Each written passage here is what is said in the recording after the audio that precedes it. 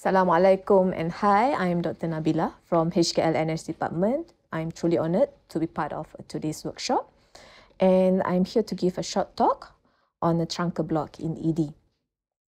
Ever since the establishment of regional zone in ED last year, I think more and more the emergency doctors became aware of the importance in incorporating regional anesthesia as part of the acute pain management in ED setting. So common block practice for rib fractures would be the intercostal block and also the SAP block, which I had highlighted during my lecture during my previous workshop.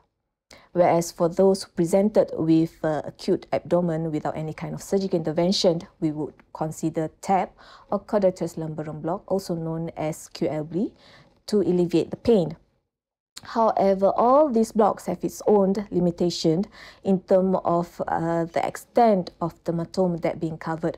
So that's when the ESP, the erector spinae plane block, came along. It is said to be one of the block with 1,000 wonders. So this is going to be the outline of my talk today. We are going to talk about the indication, the ergonometry, the probe position, the sonor anatomy, needling, LA needle, and lastly, the complications of ESP block. Erector spinae plane block was described in 2016 by Ferrer et al. As part of the regional anesthetic technique to treat acute and chronic thoracic pain. Basically, it is a paraspinal fascial plane block that involves injection of LA deep to the erector spinal muscle and superficial to the transverse process. So it is quite safe to perform the ESP block as it has very few complications because it's quite far away from the spinal cord, from the pleura, from the major blood vessels. So bit on the chest wall innervation first. Each thoracolumbar spinal nerve divides into both dorsal and also ventral rami soon after emerging from the intervertebral foramen. So the dorsal rami travel posteriorly to divide into the medial and also the lateral branches that innervates the tissue at the back. The T1 till T12 ventral rami runs along the rib, then give off various branches. For example, the lateral cutaneous branch at the angle of the rib and terminate at the anterior cutaneous branch. So how does placing the LA at the tip of the transverse process cause a hemithorax anesthesia? How does the block spread? So there's a few postulated mechanisms. The most famous one would be because the LA penetrates anteriorly into the epidural and also the paravertebral space that contain the spinal nerve, the dorsal rami and also the ventral rami, hence causing all the somatic and visceral analgesia. Another theory is that because the dorsal rami are being blocked when they ascend through the leg of LA deposited at the ESP. And then there's another theory saying that the ESP is connected laterally with the plane deep to serratus anterior muscle. And any kind of LA that travel laterally within this plane potentially can reach and anesthetize the lateral cutaneous nerve branch. So theoretically, we can perform ESP block from cervical till lumbar region, covering practically the whole trunk. There are a few examples that worth highlighting here would be the chronic shoulder pain syndrome, the rib fracture, the chronic post-hepatic neuralgia, and also the facet pain. In our ED setting, we use ESP mostly for the rib fractures. But how about the other part of the world? So here we have a few case series and maybe case reports that I managed to dig out from the Google Scholar. The one that quite interesting to know is that there's a group of EPs in India recruited 7 patients with acute pancreatitis and gave them a mixture of bupivacaine on top of lidocaine and also dexamethasone, making up until 30 mL and inject them at T7 level. So from the study, there is a reduction in pain score at different time intervals, the side effects, and also the additional analgesic dose requirement. So another study was published in the American Journal of Emergency Medicine by the NS and also EP team from Turkey. So they decided to give an ESP block for a patient who presented with a renal colic to the emergency department. And surprise, surprise, the patient had a relief from the colic. And then another case series were published in the Canadian Journal of Emergency Medicine by the EPs from Vancouver Island. They recruited 10 patients and they decided to give an ESP block as a novel intervention for a mechanical back pain. So how do they do that is that basically they place the probe over the spinous process of the vertebra corresponding to the maximum level of tenderness. So they use the spinal needle and they inject a bupivacaine of 0.25%, 20 mils each side.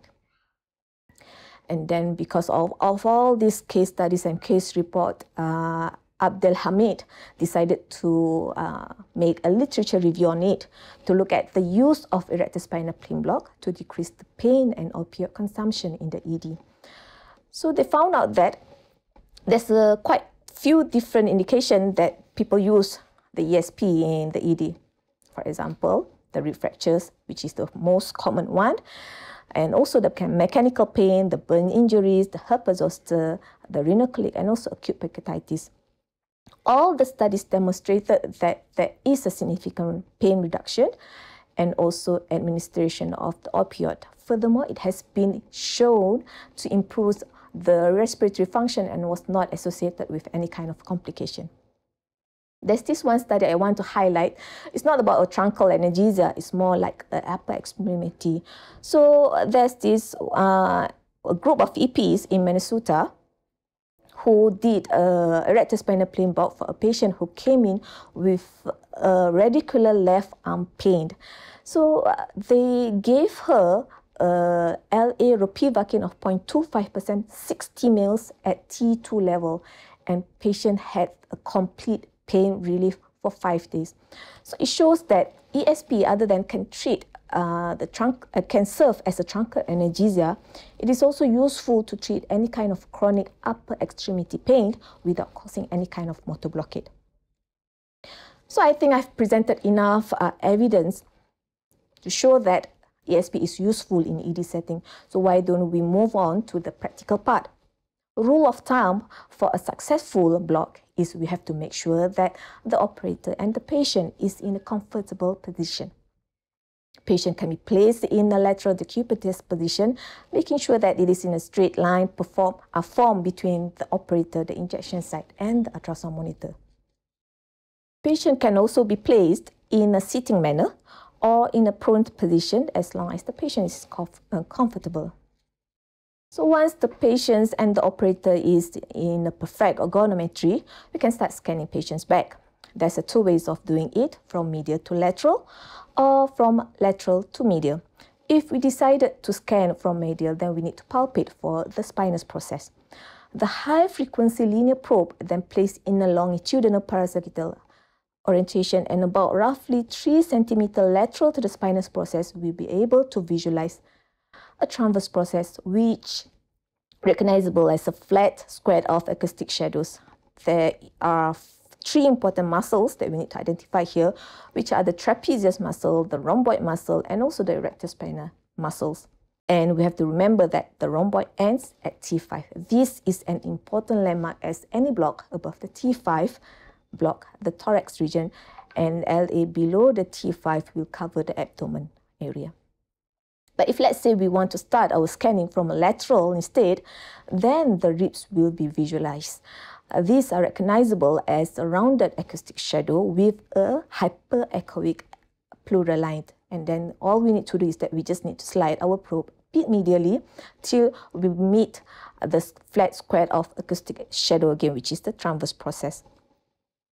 And our needle point will be on top of the transverse process in in-plane manner, and all we need to do is that we place a LA on top of it, displacing the erector spinal muscle upward. So how do we know which level are we at? there's a few ways of doing it as well. We can do it by looking at the anatomical landmark. So we know that the vertebral prominence corresponds to the C7. So we can just calculate it from the C7 level and try to get our T5 or T3, any level that we want to inject the LA at. Or we can, as I mentioned earlier on, the rhomboid ends at T5. So from there, we can calculate upward or downward from the T5 level.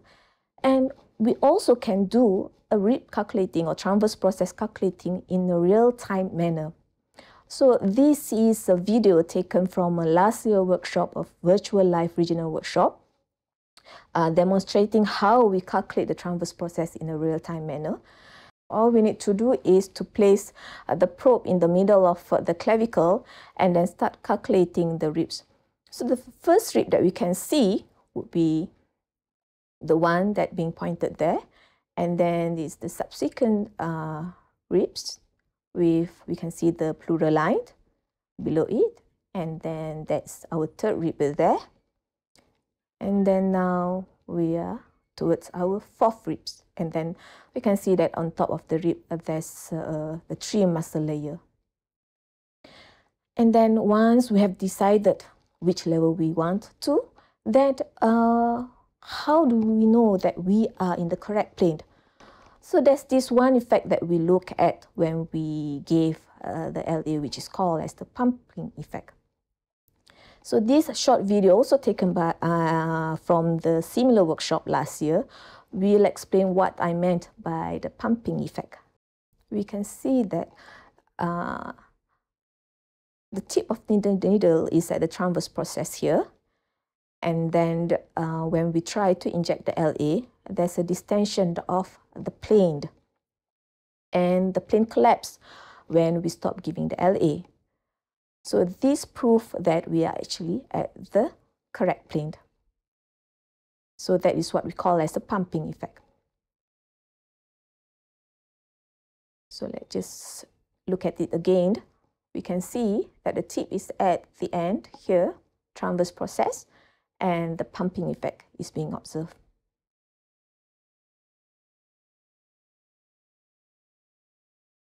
So a lot of people ask me about what kind of LA that we used, what volume that we give, and the concentration. So most of the time we use long-acting LA, for example, the ropivacaine, which is the maximum dose of 4 mg per kilo, or we can use a levobupivacaine, a maximum of 3 mg per kilo. We aim for a large volume in order to achieve optimal efficacy. So the minimum volume that I would use would be around 20 ml and maximum around maybe 40 ml each side. For the concentration-wise, we have to calculate the maximum LA dose that the patient can get. So the lowest concentration that I would go would be the half, and the maximum would be the 2/3 of the maximum strength. And because this is a high volume plane block, we need to be a bit careful of the toxic dose in a bilateral block. This table, actually reported by Luftig et al., specifically look at the volume and concentration in 49 cases when indicated for a rib fracture as analgesia. So based on the findings, they created this simple guide for ESP block in this patient. So we can see here for the unilateral block, the maximum that they give would be around 40 ml of bupivacaine 0.25% in a 100 kilo patient. Whereas for a bilateral block, they won't advise giving a bupivacaine of 0.5, but they would give a 30 ml of 0.25% bupivacaine. So total up, we make up to 60 ml in that patient.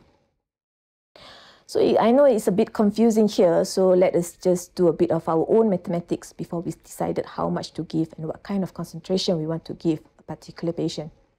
So let's say if we want to take a 70 kilo patient, we know that the maximum dose that the patient can get is 70 by 4, which is around 280 milligram.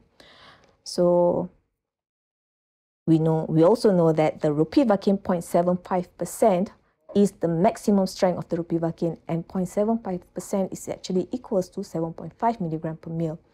If I decided to give a 30 ml for this patient, so I multiply it with the 2/3 of the maximum strength, which is the 5 milligram, and it only equals up till 150 milligram. So kind of like to say it's quite safe to give a 2/3 at maximum strength.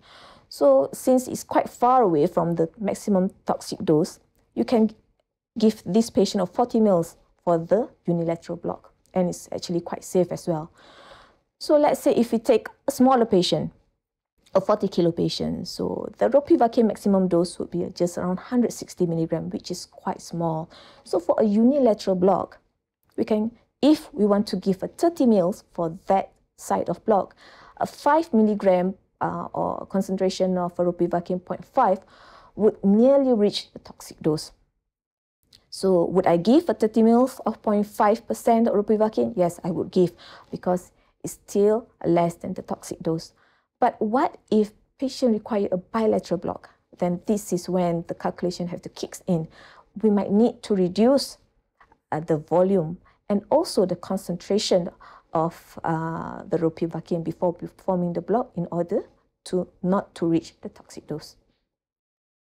So how about the needle? To perform a regional anesthesia, ideally we need to have an echogenic block needle. The common one in the market would be Stimuplex and Sonoplex. The length would have to depend on the depth in the sono anatomy, but a maximum in the Asian people would be around 120 millimeter, and the minimum one would be around 80 millimeter. And for ESP, it's actually advisable to insert a catheter in to prolong the analgesia.